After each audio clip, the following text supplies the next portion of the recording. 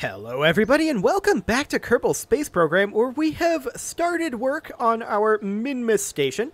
Let's go ahead and... a new orbital station around the moon, oof. I want to take a look at these contracts, see if we want to get anything. We're a little bit low on funding. Repair a satellite, huh? Interesting. That's something we could do. The cash on it isn't particularly great. Attaching a new part to a satellite in orbit of the moon? Oh yeah, that's a thing we can do too, with this new patch. I forgot about that. Fantastic. I think we're not going to do any of these. Let's take a look here. This is Eve. This is a solar orbit. This is... okay, this is Eve, and Moon. Okay, that's something that will just happen over time. That's actually quite a lot of cash that we will end up getting there. So I'm reasonably okay with our current cash situation then. So I'd like to do a bit of a refueling mission over at the moon for the space station that's there. Now, that doesn't, of course, need to be super fueled up at all times, because that's kind of going to be not exactly our primary focus, is what I'm going to say. So that'll be fine.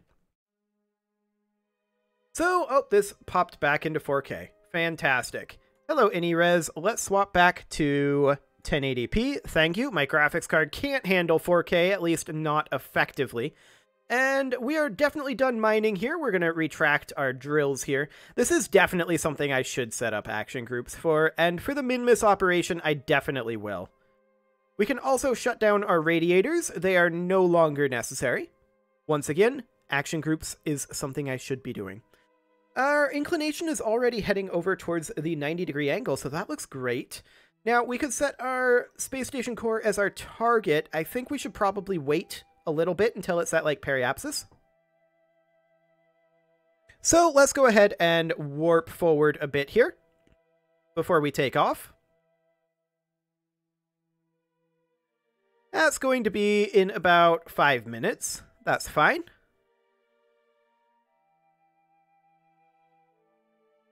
Okay, so we'll do something like this. I mean, this is probably not going to be the right timing, and that's okay. In fact, I'm going to wait a little longer here. Let's bring it to about... here-ish. Okay, let's go. So off we go. Our thrust to weight isn't the greatest. We'll pull up our landing legs, and we're just going to head off over this way. We, of course, don't need to have particularly high apoapsis height, only around 40 kilometers, so we will just park about here while we get some additional height, and we'll position this into a fair amount of horizontal speed as well. So that's fine. We are working on catching up with this thing. I think we'll be a little behind it, but we'll see. We could strap on a new Probotobodine. That would be interesting. But for right now, we're just looking at getting ourselves primarily height. That is what I am mostly interested in, getting our apoapsis height up high enough. But we're also getting some horizontal speed and pushing our apoapsis this way, which looks like it'll be necessary. That's fine. We should have plenty of delta V to make all of this happen. Absolutely no worries on that front. Our apoapsis height is currently about a quarter of the way there. And we'll see how good this timing is. I'm betting it's not particularly good. If so, we'll just have to do a standard rendezvous. But this is the way that you should do it, where your apoapsis, once you get there, is basically exactly the same as the station, with your velocity basically maxed, or matched. That's what we're looking for here. And you can see here our target velocity is coming down right now. But I think our timing is off, judging by the retrograde marker fading out of view right now. And that's okay. We'll see how close we are. We're currently about halfway there on the apoapsis. And of course, this gets more and more efficient the more we push this out. But yeah, you can see here the target towards target marker is coming into view here, but our target relative velocity is losing efficiency on this burn, and that just means that we need to let this get closer. So we can see here that our separation is getting further apart. So that is fine, but we're just going to push this up a little bit more, like that. And now I kind of want to feel out what some orbital radial burns would look like in terms of getting closer. Okay, so we'd want to be anti-radial, or rather radial in. Let's go ahead and switch around to that. And let's see how that feels. Could be interesting. Yeah. That does kind of work. Kinda. So this, of course, indicates that my timing was off, for sure. So we'll go ahead and go over towards prograde for now. Just regular prograde. And we'll burn, say, here. We'll bring our apoapsis up. 38, 39, and 40. So yeah, you can see here we're 64.5 kilometers away. That's fine. That's fine. It's actually mostly our inclination. Fascinating. Anti-normal or normal? I'm actually not sure. We'll find out. Okay. That's very interesting. That is very, very interesting. So yeah, we can see here that we actually do need to go normal. I burned that too long, for sure. I should have checked, but we didn't actually see the descending node. So, that's something. I don't know what, but it's something, all right. 0.765. Okay. Yeah, that's about the best we get here.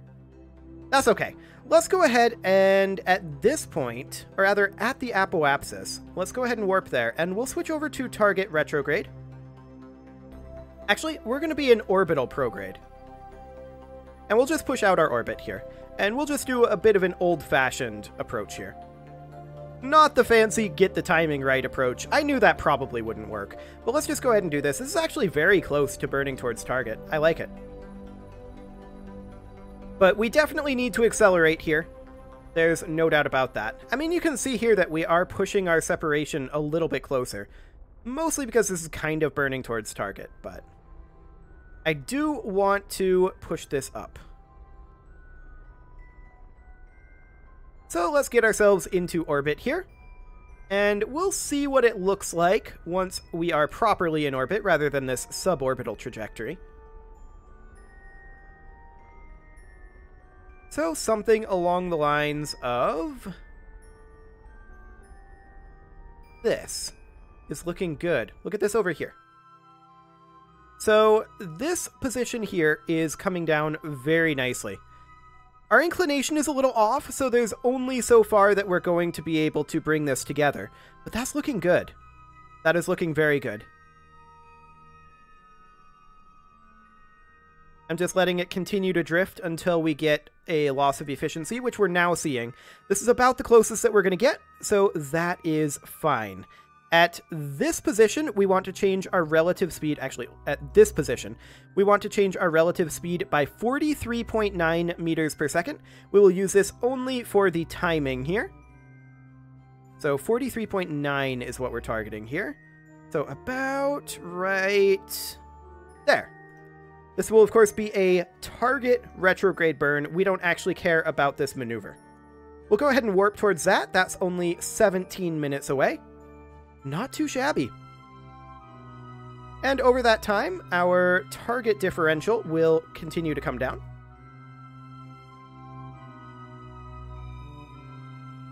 This is claiming 256.6 kilometers separation, but this is actually not the case. This is after another orbit or two. I'm not sure how many orbits that is. But we're going to just load in the moon there, and then flip around to target retrograde. I'm not exactly sure. Yeah, there's the station up there. So we're going to go ahead and burn this at T minus 5 seconds. And that will be in just a moment here. We're going to burn this now. And we will just bring our relative velocity down. We no longer care about this maneuver node. It was just for timing. 5, 4, 3, 2, 1. There we go. Okay, we don't actually care about being exactly the same target, because we're not going to 10 kilometers away. I should have flipped the other direction. Nav balls are hard, but there we go. We'll head over. That's basically at the prograde marker, but we're not moving fast enough to actually point at prograde here. So let's, actually now we are, but let's just go ahead and turn this over, and we are going to go ahead and burn at the target. And I want to definitely adjust this. Let's go ahead and bring this up to about 5 meters per second. So something along the lines of that. How are we doing? 6.8 kilometers. In fact, we are burning towards target. We are still fairly efficiently bringing down our separation. So we will go ahead and do that. 4 kilometers, 3 kilometers right now. 2.5. We're losing efficiency. 2.0. We'll call that good. Okay, we'll flip over to target retrograde. In fact, hang on. Let's not do that yet. Let's not do that yet. What I want to do here is I actually want to use our RCS to adjust our heading a little bit. About like that. That gets us down to 1.9. And also, conveniently, gets us right by that target retrograde marker. So let's go ahead and warp to somewhere around here. I don't actually care that much when. So we'll just warp to here. Excellent. And we will burn off this 34.2 meters per second of differential between us. And then we'll get a little bit closer. Okay, something like that. Things got very dark very suddenly there. Okay, we're currently moving a little bit too much. I overshot there. I accidentally tapped the max instead of the minimum throttle, which is, you know, very clever of me. It's definitely very dark here. We're a little bit concerned about our power levels, but we should be more than fine. We've got a lot of power on this thing. Okay, so let's get this relative velocity taken care of. Good enough. And then we're going to head over towards target marker, and we're going to burn on in.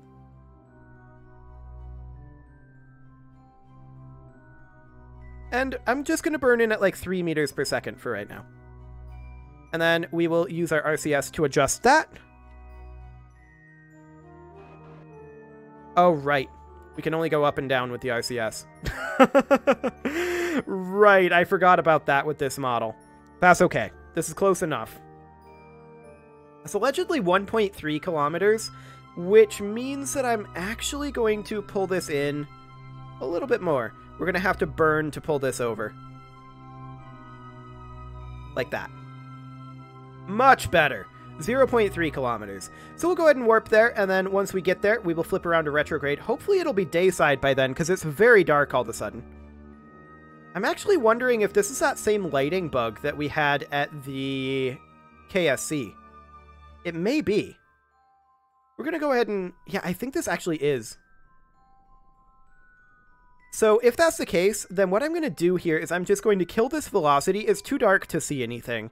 And I think this is just that lighting bug. So we're going to bring this down like that. That's close enough. I'm going to quick save here just in case. We're going to head back to the Space Center to try to get the lighting to reinitialize. Hopefully this works. It did. Fantastic. So we're going to head back to the tracking station then, and we're just going to go right back to the mining module. Fantastic. So with the mining module here, it is exactly the same. Okay. And it's rendering in 4K as well. Perfect. We'll set that screen resolution to be the correct thing, and then we'll head down towards the marker. Yeah, well, we are actually just on the opposite side of a lunar eclipse here. So I guess that's what's happening. No bug at all. This is just, the sun is on the exact opposite side of the Earth right now, and we're in the Earth's, or rather, of Kerbin right now, and we're in Kerbin's shadow. So that's all that is. We're going to go ahead and burn about like this, just letting that come directly over the node there. And then we'll flip around to retrograde as we come in, and yeah, this is just pure darkness here. We should start seeing the sun peek out over here. I believe over here anyway, in a little bit. That should be interesting. We're going to go ahead and warp forward a couple of minutes here as we close in. Oh, that feels like a lot. Okay. But it's not. We're fine. So we're going to bring down this target speed. And I'm definitely going to warp here until we no longer have this complete darkness thing. So our target separation is now about there. Let's go ahead and warp here, and we should be coming out of this eclipse pretty soon. I'm just going to continue warping until we're out of it, because, I mean, an eclipse like this is neat, right? But not helpful. We are drifting away from the station during this time, so let's go ahead and flip over to the retrograde node, and I want to adjust this a little bit.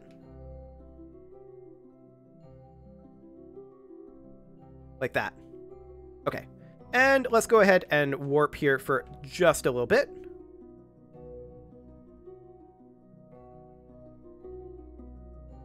There goes the station. We can see here that we're getting pretty close. I mean, we could dock up with this, right? That's something we absolutely could do. It's just that it's very dark right now. Like, look at that. Can't even see a thing. Did the ambient light turn off? I have an ambient light boost on this. Apparently not.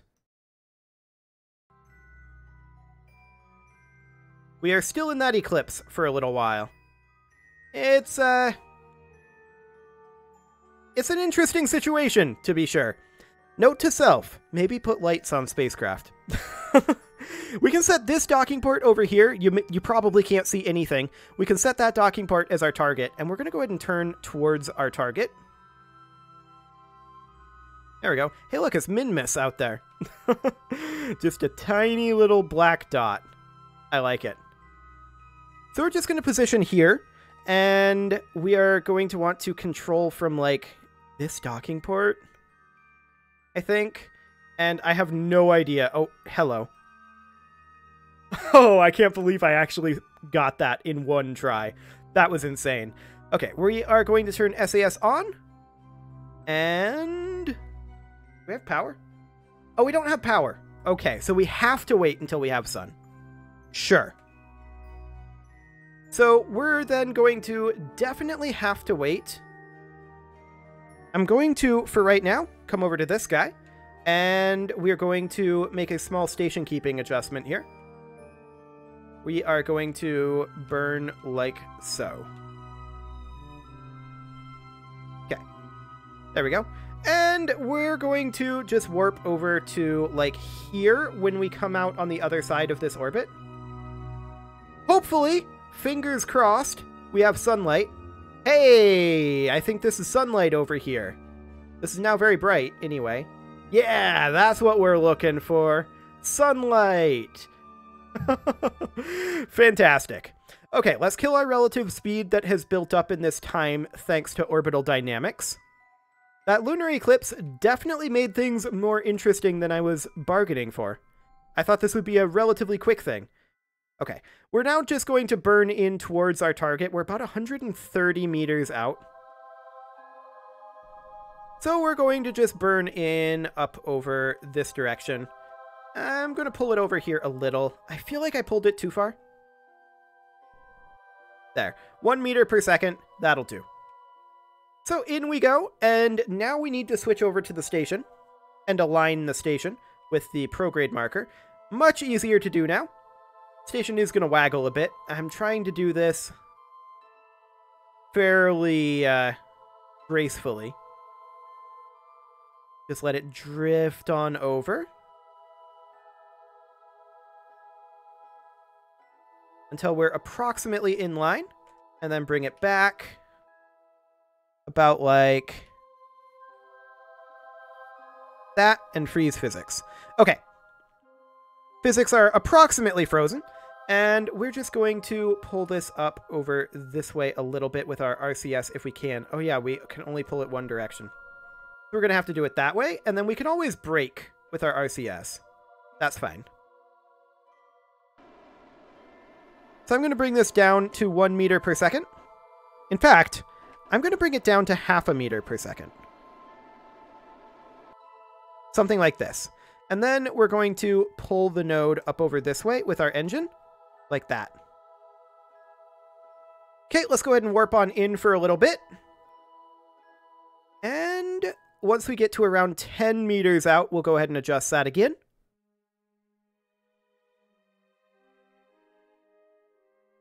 Yep, we're going to have to adjust this for sure.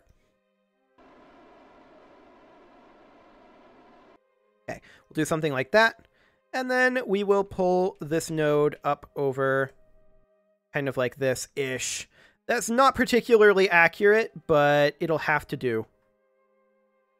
Considering that we do only have the 2 RCS thruster blocks on this. Again, this whole system is going to be overhauled for the Minmus operation. And docking forces? I believe we have docking forces. Yes, indeed we do. Fantastic. So let's get docked in. As soon as we stop waggling. Burn it back in a bit here. Oof. Yeah, it just doesn't want to dock right now. Absolutely doesn't want to. It'll happen eventually. Gonna head in a little bit here. Okay, I'm actually going to freeze physics here, and we'll try this again.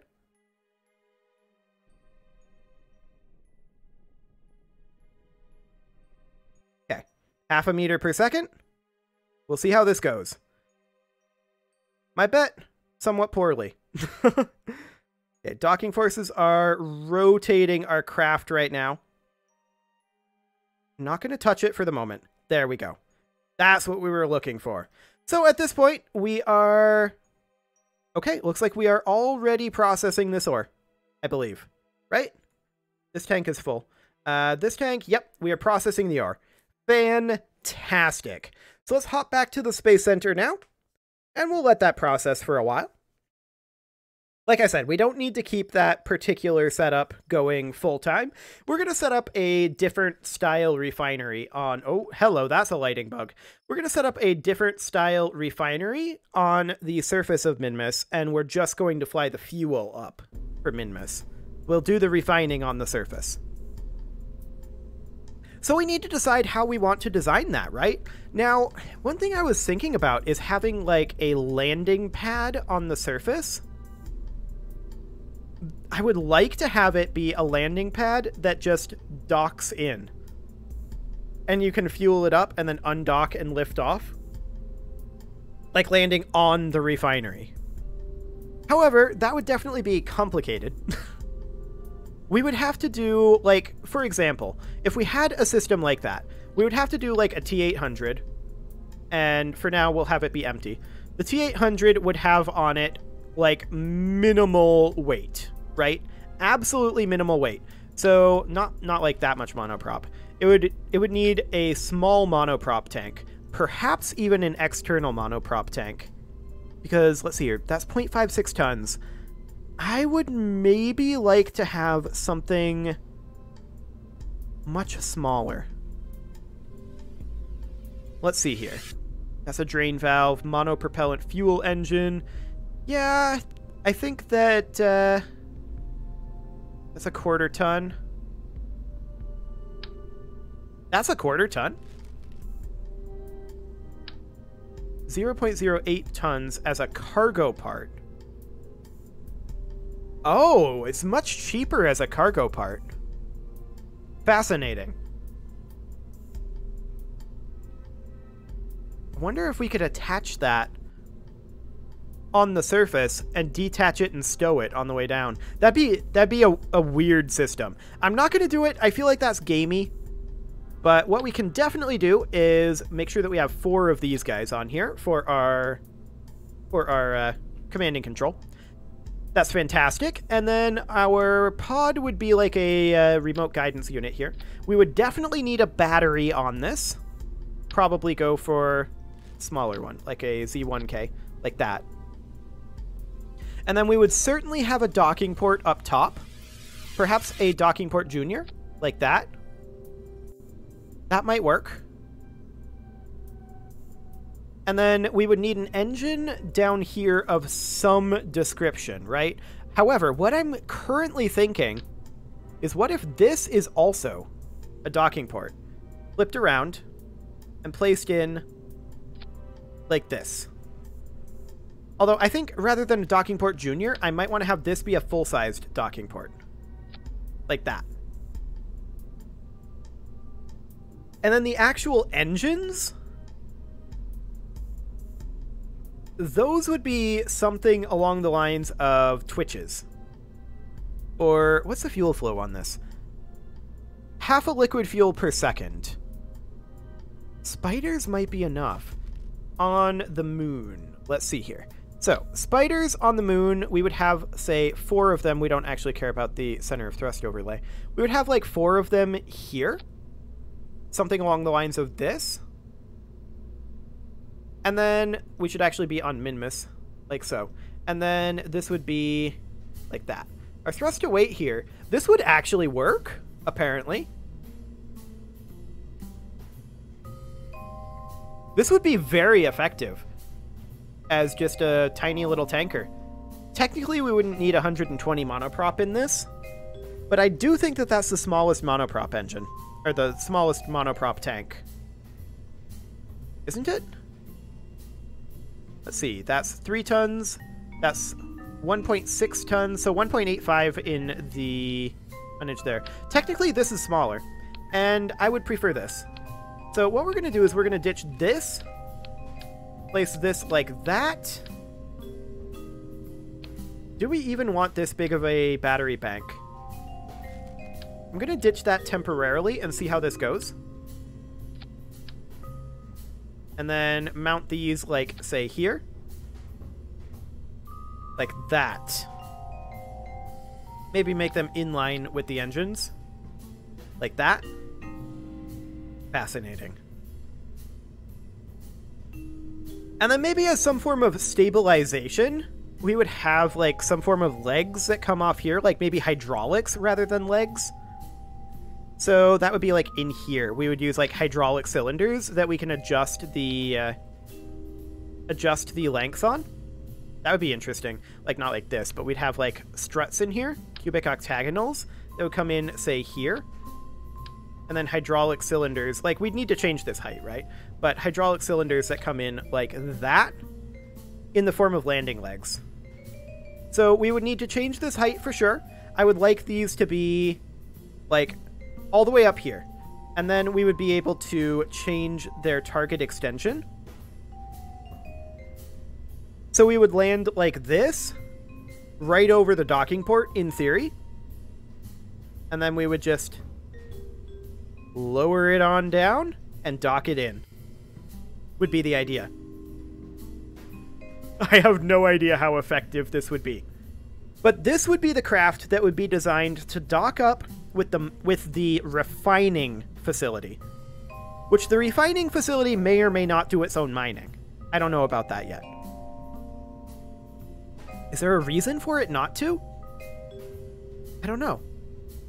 There might not be a reason for it not to. So what we're going to do is we're going to call this the Minmus mine, or rather the Minmus, this is like the fuel tug, the fuel craft, the fuel tanker. Fuel tanker. Sure, we'll settle on that name. And what I'm going to do is I'm just going to pop this over to the Minmus surface as is, with a full tank of fuel here. And I'm just, we're going to cheat it over there as a simulation, and I'm just interested to feel out what it actually feels like when it's completely full, as well as what we can actually do with it. So we're just, oh, hello 4K. We're going to pop that back into 1080p, otherwise we're never going to get any frame rate. Fantastic. And then, okay, sure. Like I said, we're just going to pop this over to Minmus here. I don't really care about where we are. We'll have an altitude of, say, 50 meters. So we'll set that position there, and this is just a simulation. So we will go ahead and go to surface retrograde. Absolutely. We're going to flip this over. Ah, yes, we're kind of lacking in a reaction wheel, but we do have one in the remote guidance unit, and I feel like this is actually enough. So we're just going to position here. We're going to set our target extension to full. And we're just going to ease our way down. We're about 30 meters above the surface right now, and just very slowly coming down here. So I'm just feeling out how quickly this goes. This barely burns any fuel. How much burn time do we have in this? We have a lot. Our thrust to weight is 3.13. It was showing up much lower a moment ago, but I think because that didn't update properly. So that was why I maxed it there, was because our thrust to weight was showing us 0.16. But I'm pretty sure that what's actually happening there is it's because we just teleported to Minmus for the simulation. So this is definitely going to be reverted, right? 1,000,000%. But we're just coming on in here. Now, this guy is not exactly the most stable in terms of landing on the ground. It is not designed for this. And it's going to tip over here for sure. But we can see here, it's functional. So I'm actually going to lift it off here. It's a bit loud, isn't it? I'm going to lift it off here, and we're going to head into maneuver mode here. Excellent. Because my question is, how much fuel do we have to burn on this? Because we don't need to think about landing, right? Landing, we don't need to think about. We will refuel on the pad. But once we take off, we need to know just how much of this fuel is actually going to be utilized in getting ourselves back into orbit. Now, this is certainly not the most efficient thing I've ever seen, at least in terms of acceleration speed. There's no doubt about that. We're just going to rest at pro grade for now, and that'll be fine. Yeah, this seems fine so far.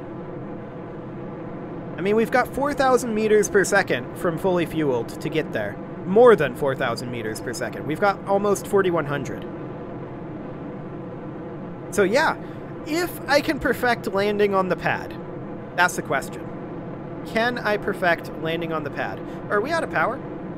Yeah, we're out of power. We don't actually have any solar generators on this and no battery, so that's fine. And these engines don't have an alternator. But we knew that we were going to revert that, but that gave me the answers that I need. This is going to be functional. So all we need on this is a couple of very light extendable panels, and I think I'm going to go with 1x6s. I tend to like 1x6.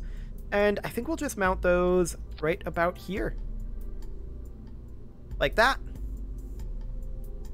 This'll do the trick. We have a docking port junior for docking up to the station, and I may want to consider changing that, but we have a regular docking port for landing. I may want to invert that. That said, this RCS fuel tank will make that awkward. But this thing is very lightweight, and we're not going to send this up fully fueled. It would be sent up like this. So yeah, I'm reasonably comfortable with that. It is, however, time to put a cut in here, so I'm going to go ahead and do that, and next episode, we are going to design the mining platform for this to land on. Now that's going to be interesting, and that might have to be a multi-stage build. Might even have to send an engineer down there to work on it. That'll be interesting. You can leave your offerings to the engagement gods in the form of likes, comments, subscribes, and bell ringings, and I will see you all next time.